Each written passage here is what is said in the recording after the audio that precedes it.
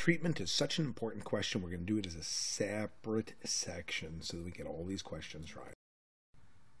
The single most important tested feature of cardiology on Step 2 CK by far is that you know which medications lower mortality. Indispensably important. Chronic angina is not an acute coronary syndrome, but in chronic angina, we use aspirin and beta blockers as the most important things because they will decrease mortality and delay progression of disease.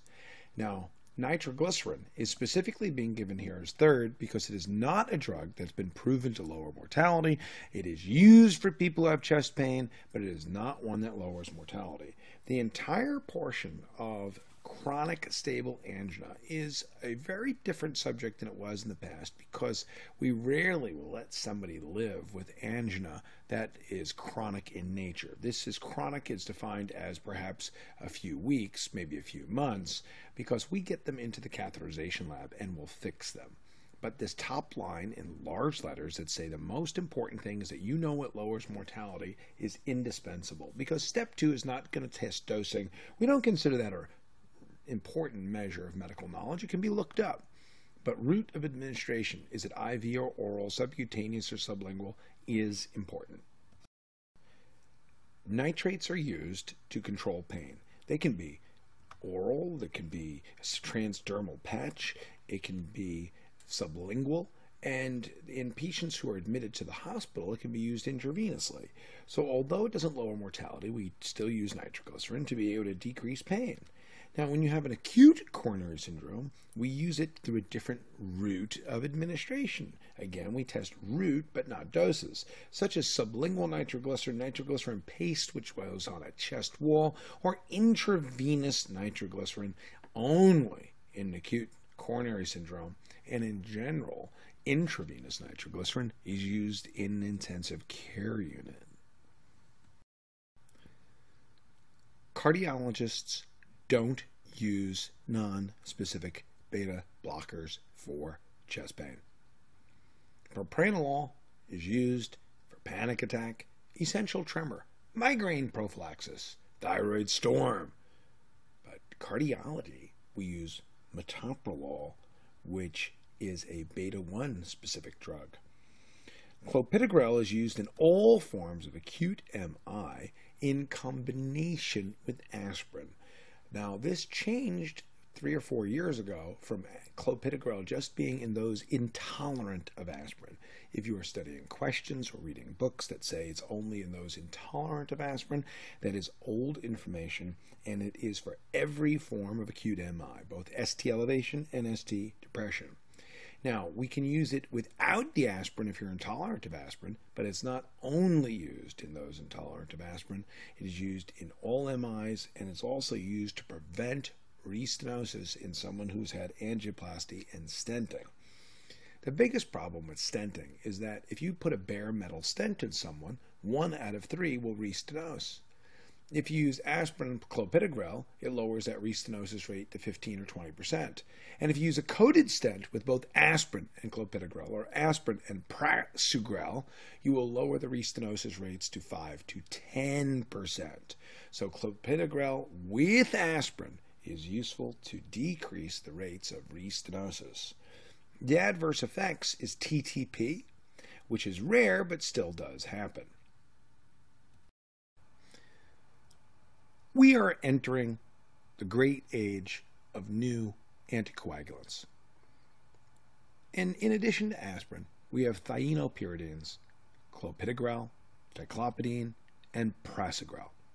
Ticlopidine causes neutropenia, and that is the single most frequently tested point about ticlopidine, that it causes neutropenia. Aspirin is combined with clopidogrel or prasugrel, and they will not ask you to choose between them because it is controversial and unclear at this time. What is clear? Prasugrel lowers mortality. Prasugrel is used in combination with aspirin. Prasugrel is used for people with angioplasty and stenting in combination with aspirin. What's clear? It's used for all MIs. It can be used as a single agent if you're intolerant of aspirin. And what is also clear? Older people have a higher risk of hemorrhagic stroke with prasugrel. ACE inhibitors and angiotensin receptor blockers are used in all acute coronary syndromes. Now, where they lower mortality the most is in those with a low ejection fraction or systolic dysfunction. Now, there is a difference in the question between when are they used, well, that's all myocardial infarctions, versus when are they most likely to lower mortality. That's a myocardial infarction resulting in low ejection fraction, systolic dysfunction, also known as a dilated cardiomyopathy. Now, they're also used in regurgitant valvular disease and delay the progression. The adverse effects are cough, which happens about 7% of patients, and if that happens with ACE inhibitors, we switch them to angiotensin receptor blockers. So, to be clear, only the ACE inhibitor causes the cough, not the angiotensin receptor blocker. A 64-year-old man starts on lisinopril, an ACE inhibitor, for coronary disease and a low ejection fraction. Anything less than 35 to 40% is considered low. He also has symptoms of breathlessness and sometimes has rales and is asymptomatic today. The man has developed hyperkalemia with a high potassium level that continues to be there without EKG abnormalities. What do you do for this person who's got the hyperkalemia and is on an ACE inhibitor? And the answer is you switch off both ACE and ARBs. ACE inhibitors cause cough. If you have a cough, you switch to an angiotensin receptor blocker, an ARB. But both ACE and ARBs cause hyperkalemia. So you can't just give them K-Xylate because you have another drug you can use. Hydralazine and nitrates is an alternative therapy that is an afterload reducing agent in people who have congestive heart failure. So since you have an alternative, switch. It is not right just to say remove potassium from the body because you have an alternative. Now, insulin and glucose can drive potassium into cells, but it's not necessary to do unless you have an acute situation or EKG abnormalities.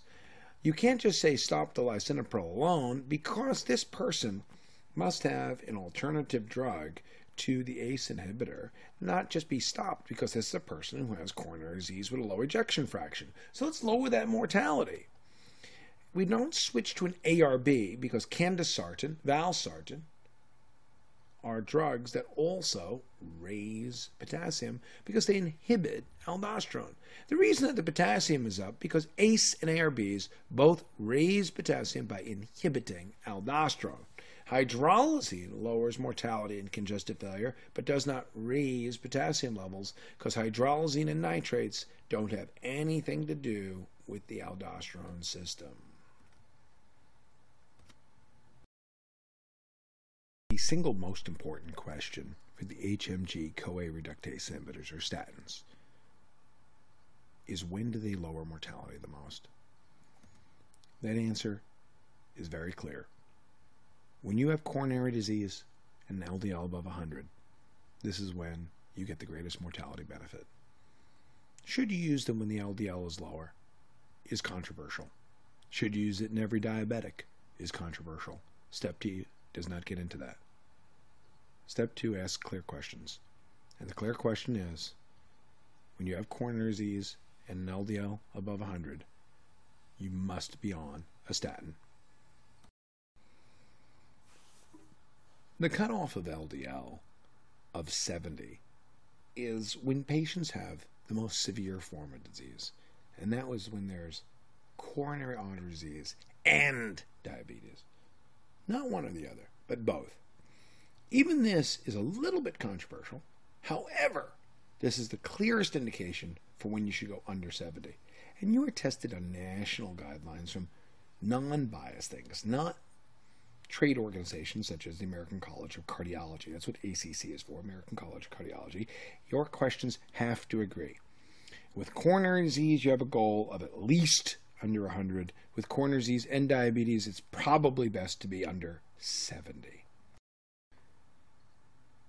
There are other goals for which we are going to use a target of 100, the equivalence of coronary artery disease. And they are very clearly when you should also bring the LDL down if it's above 100.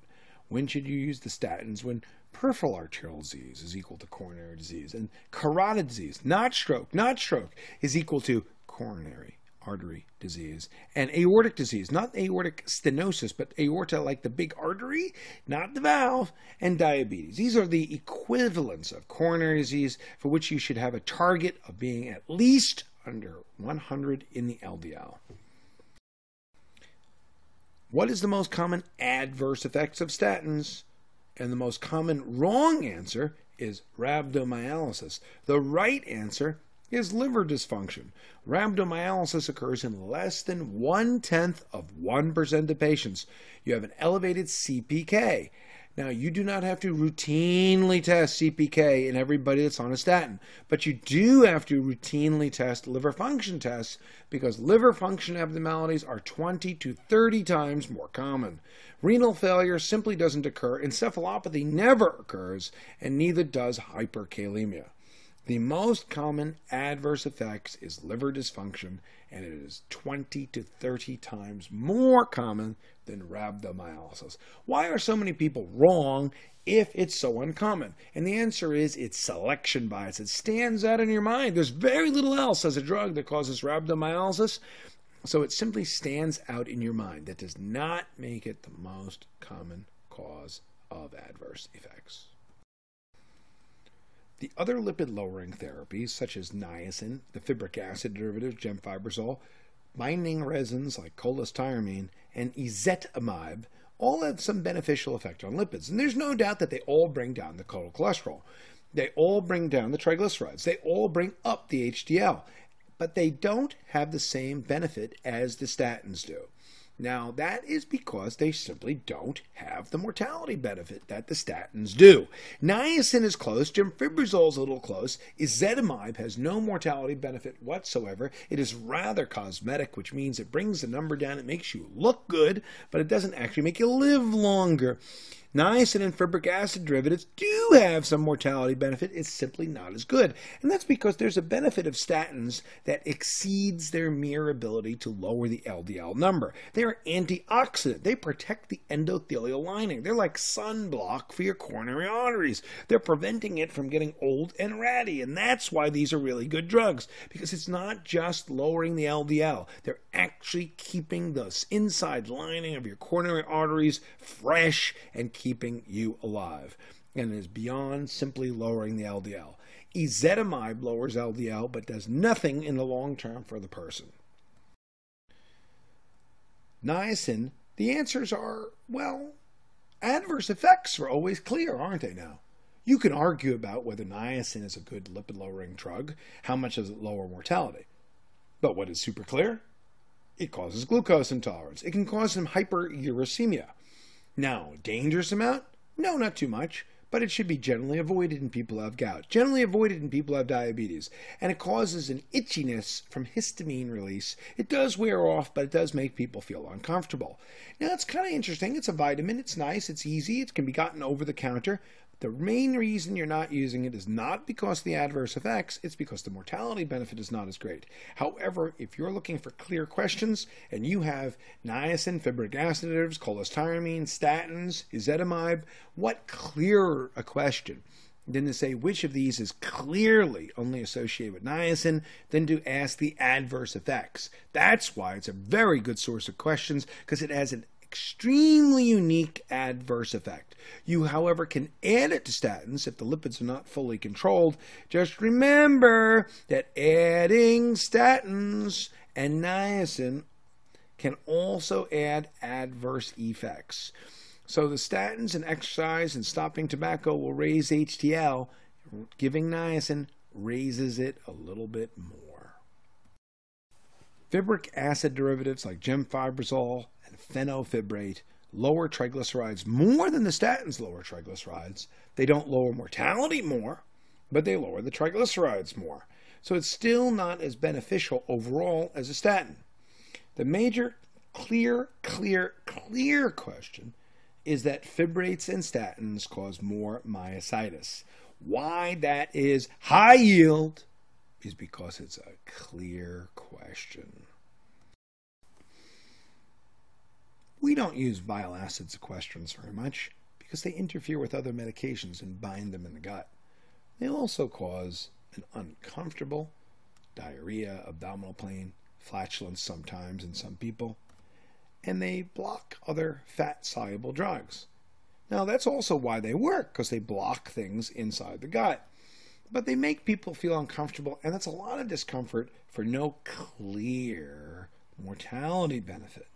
So the cholestyramine question is that it has drug interactions and some adverse effects, and there's no benefit above the statins in terms of using this drug. The number one question for cholestyramine is knowing that it interacts with other drugs inside the bowels and causes GI adverse effects. There is no clear therapeutic benefit beyond the statins.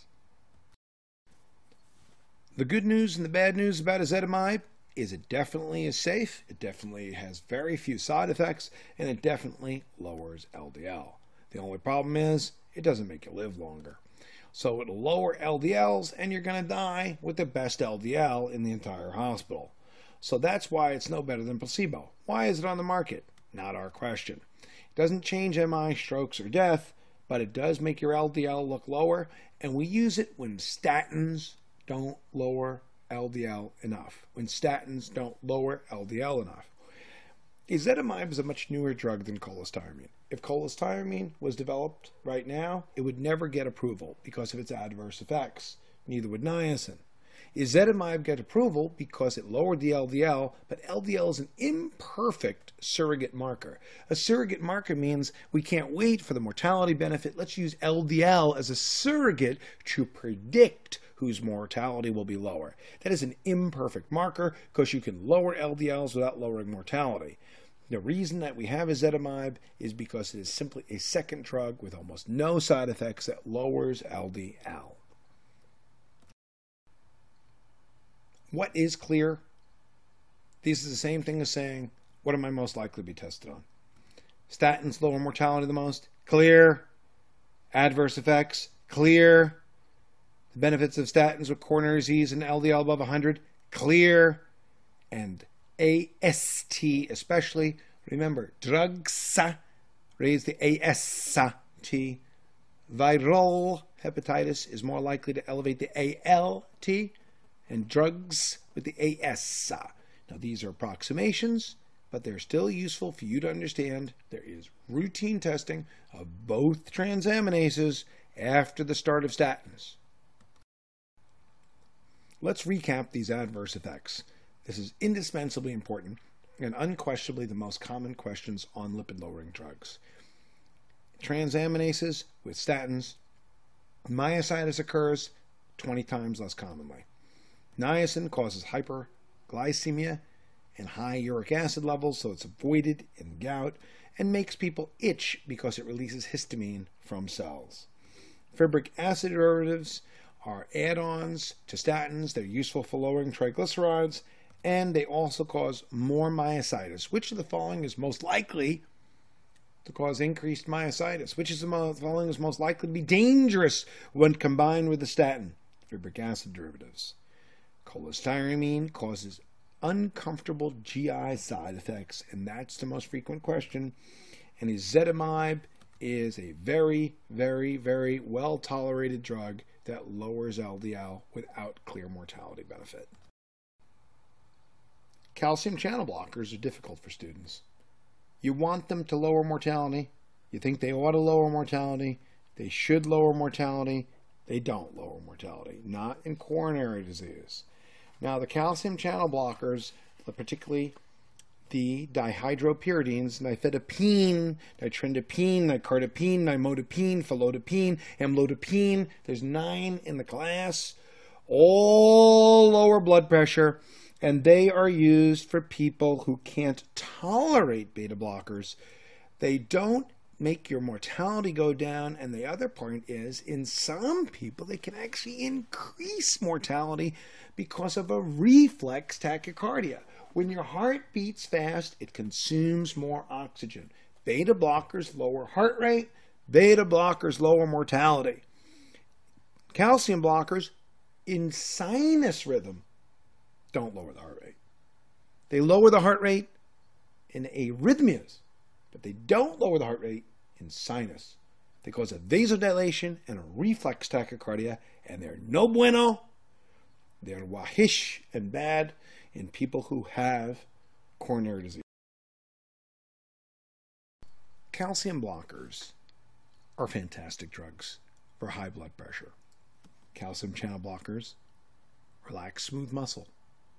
Did you know that the only place they definitely lower the mortality is hypertension? This question is answered incorrectly by 80 to 90% of students. When it says, where are calcium blockers definitely going to lower mortality? They don't lower mortality with cocaine, although they'd use when you have cocaine-induced pain. They are negative inotropes. They should decrease myocardial oxygen consumption, but they don't. They increase the heart rate, and they don't have a benefit in routine coronary disease. They simply have not been shown to lower mortality. Now, you've got to get this mortality-lowering thing to be your number one fact in your cardiology studies. It is the most common cause of death by far in the United States, and therefore the most commonly asked question on USMLE. And calcium blockers are a good example of a drug that if we were in a step 1 class would have excellent mechanisms, but in a step 2 class, whatever the mechanism is, does it actually help? In calcium channel blockers, they are alternatives under conditions of exception, but that's not the same thing as saying they've definitely been proven to lower mortality. Not at all. Verapamil and diltiazem are exceptions because these are the drugs that are used to control heart rate because they don't cause a reflex tachycardia. Their ability to work on conduction systems is superior. So when we do have a person who can't tolerate a beta blocker, and 70% of people who have asthma can tolerate a beta blocker, minimum 70, usually 80, because we don't use non-specific beta blockers in coronary disease, not in coronary disease. We use metoprolol. You won't even hear us talk about atenolol much anymore because its potency is poor. Metoprolol. But we use them when you have atrial fibrillation, atrial flutter, supraventricular tachycardia to slow heart rates, and atrial arrhythmias. So when are calcium channel blockers the answer in coronary disease? Very straightforward. When you have such severe asthma, the worst 20 to 30% that you can't use beta blockers, we use them.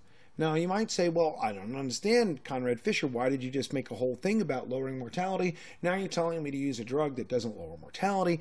And the answer is that's true. We're using a lot of things in life that don't lower mortality, but we use them simply because they make people feel more comfortable and as an alternative, such as in Prinz Metal's variant angina, or in people who use cocaine. And there's never been clear proof. It doesn't matter. When are they the answer? These are the three main things for which they're the answer. And calcium blockers cause edema and they cause constipation, and rarely under overdose they can cause heart block.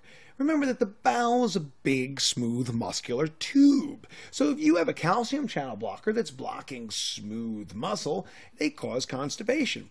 And they cause edema because when you dilate the precapillary sphincter, you're increasing the hydrostatic pressure and the Starling's forces inside the capillaries, and you're increasing the extravasation of fluid. Remember your mantra, Om Namah Hydrostatic pressure, which will increase the flow of fluid into the peripheral tissues as an adverse effect. You must know adverse effects because at the end of the day, our questions have to be clear. The only way to know if a person needs revascularization is angiography. Revascularization is defined as angioplasty or percutaneous coronary interventions, PCI.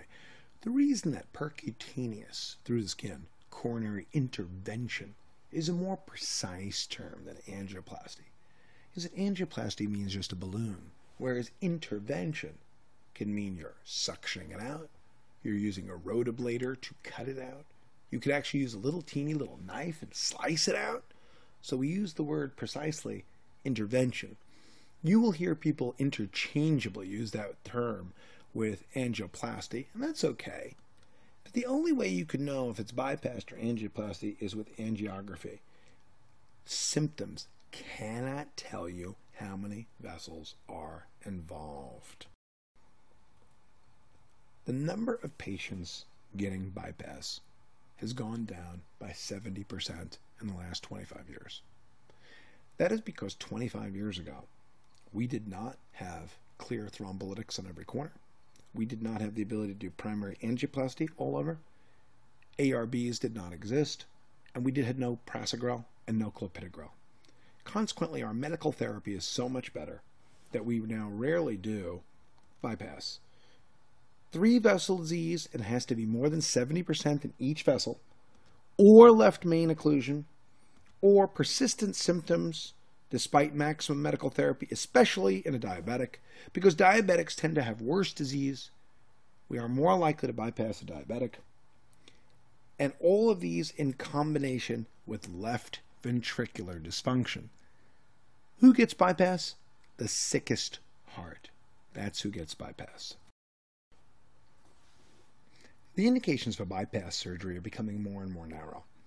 That's because the benefit is not just that it has to be 3-vessel disease with 70% in each, left main disease, or 2 vessels in a diabetic, but that the greatest benefit is with left ventricular dysfunction. Now you might say, isn't an ejection fraction of 45%? That's abnormal. That's true, but it's not abnormal enough to go through your chest with a circular saw and split you open. It's not abnormal enough to actually show that you can make people live longer. Remember, you're going to kill 1 out of every 100 people just by the procedure, maybe more. Adverse effects, sternal wound infection, neurocognitive dysfunction. So you have to make sure that your mortality pays for all that intraoperative or perioperative mortality. Therefore, an ejection fraction of 45 and 50%, although not normal, functions normally. The internal mammary grafts last for 10 years, and the saphenous veins last for 5 years. And that's why there's no point in doing angiography in someone who just was bypassed 2 or 3 years ago, because what are you going to do? You've already just bypassed them, and it's lasting for a while. The clearest question for you on percutaneous coronary intervention, PCI, or angioplasty, is, in which of the following circumstances does angioplasty lower mortality the most? The correct answer is an ST segment elevation acute coronary syndrome. The most common wrong answer is 1 and 2 vessel coronary disease. This may seem contradictory to you at first. The major indication for angioplasty is acutely reversing a clot or plaque rupture that just happened within the hour. And although we use it to decrease symptoms of angina in 1 and 2 vessel disease, again, it may not be normal, but the angioplasty has not been shown to lower mortality in stable angina. Why is this? Is because, like the guy who's bald, but people still find attractive, he's just learned to live without it. And therefore, the person who has 1 and 2 vessel disease may not be normal, but in stable angina, there is no mortality benefit to angioplasty over maximum medical therapy. Aspirin, clopidogrel, or prasugrel, ticagrelor. Another platelet drug, ticagrelor. ACE, statins, beta blockers. The greatest benefit of angioplasty is in acute coronary syndromes, not stable angina, not stable 1 and 2 vessel disease. This next slide may be very disappointing to all of you budding interventional cardiologists who, since the time your mother was 8 centimeters dilated, your head was crowning, you came out of the pubic symphysis and said, wah, I want to be a cardiologist. I want to be a cardiologist. But percutaneous coronary intervention really is not any better than maximum medical therapy for stable coronary disease. It does decrease the dependence on medication, and it does decrease the frequency of anginal symptoms. But these questions are very precise. The first point, which is better, cannot be asked because they're equal. The second point is clear. which is the benefit. Decreases dependence on medication, decreases frequency of angina episodes. The angioplasty is best in acute coronary syndromes, ST elevation. That's when the greatest mortality benefit is. See you in the next section.